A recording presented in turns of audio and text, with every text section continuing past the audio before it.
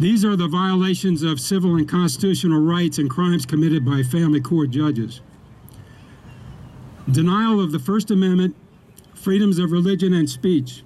Parents cannot train up their children according to their beliefs when stripped of parental authority. 2, denial of First Amendment right to petition for redress of grievances. Parents are denied justice in family courts. Their petitions are denied or dismissed. Kidnapping. State family court judges steal children from fit, law-abiding parents, perpetuating custody battles. Denial of the Fourth Amendment right to privacy. Unsubstantiated accusations result in invasion of homes and stealing of children by police or child protective services without probable cause. Judges routinely order psych evals which invade and probe every detail of private family life of law-abiding parents. Parties who come to court to address legal issues are diverted into a wilderness of psychological evaluations because judges refuse to do their job, to enforce the constitutional right to parent, further draining family assets. Denial of Fifth and 14th Amendment rights to due process of law. These include denial of the right to free counsel for poor defendants, denial of the right to take depositions, lack of evidentiary hearings, lack of notice, an improper standard of proof, with defendants being presumed guilty and being sentenced like criminals to loss of the fundamental constitutional right to be a parent. Denial of the Sixth Amendment right to a speedy public trial. Temporary pendente light orders in secretive, unrecorded hearings usually become permanent orders. Justice delayed is justice denied. Fathers are treated as guilty in either or both criminal and civil court upon mere accusation, and are in effect sentenced to loss of the fundamental right to parenthood in civil court, even if criminal cases are dismissed.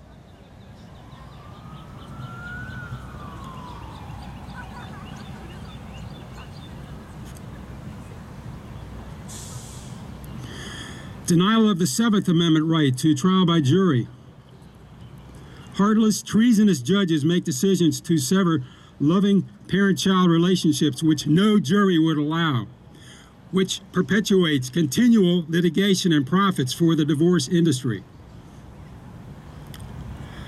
Denial of 13th Amendment prohibition against slavery and involuntary servitude. Usually some mothers are enslaved as non-custodial parents and forced to pay extortion, so-called child support, or risk being thrown into debtor's prison. False imprisonment.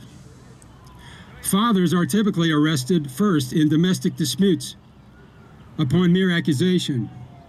Usually fathers are thrown into debtor's prisons when they do not or are unable to comply with the illegal extortion, so-called child support orders. Denial of 14th Amendment right to equal protection of the laws. Mothers initiate most divorces and are awarded sole custody in the vast majority of contested cases, even though both parents are equally fit, and loving parents, resulting in state-sanctioned gender discrimination and child abuse, stealing one half of the child's world. Statistics are still about between 80 and 90% of custody awards going to mothers. Denial of 14th Amendment liberty interest in the family. Numerous U.S. Supreme Court rulings have well established the fundamental liberty interest in the family and the constitutional right to be a parent. Yet, treasonous state family court judges daily and routinely ignore and violate the U.S. Constitution and their own state constitutions, and violate their oath of office to uphold those constitutions. Fraud upon courts. Judges and lawyers of the multi-billion-dollar divorce industry increase the amount of custody and family law litigation in contradiction of its alleged purpose to strengthen and preserve families. by trampling on the rights of U.S. citizens. Why do they do it?